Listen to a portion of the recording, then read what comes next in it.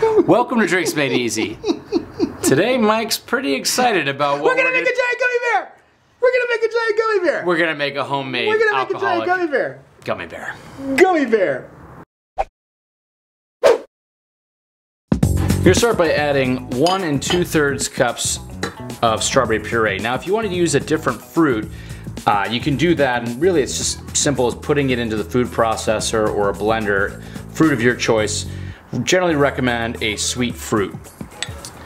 Next you're gonna add 2½ tablespoons of lemon juice. And I think it's kind of funny with a sour citrus is it's actually gonna help make the sugar come out more.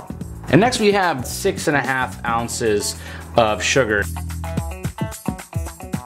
And then we're going to go with 1 2/3 cups of rum.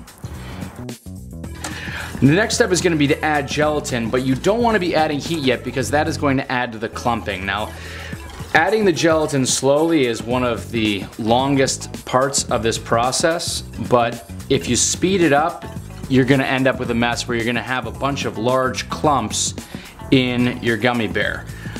So if you're using powdered gelatin, there really isn't any way around just doing this slowly.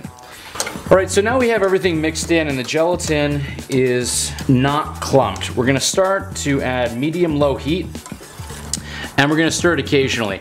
Now when you're using a natural fruit solid, it's going to look a little bit different than it would if you were using a juice, in that there is a little bit of a jelly texture to it right now, because the next thing that you're going to be looking at of knowing when the gelatin is heated up to the degree it needs to be fully integrated is that the substance is going to start to get kind of a glassy sheen to it. And once you reach that, you're good to take it off the heat.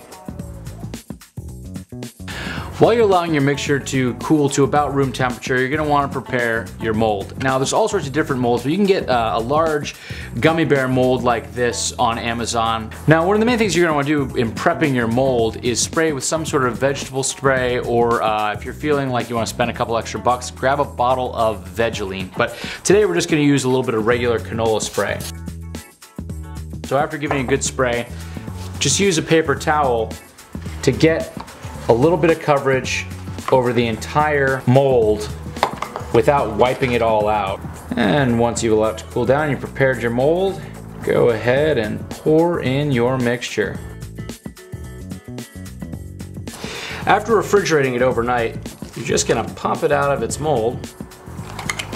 And this is the main reason why we're using a little bit of Vegeline or a little bit of vegetable spray, because it will pop right out if you do.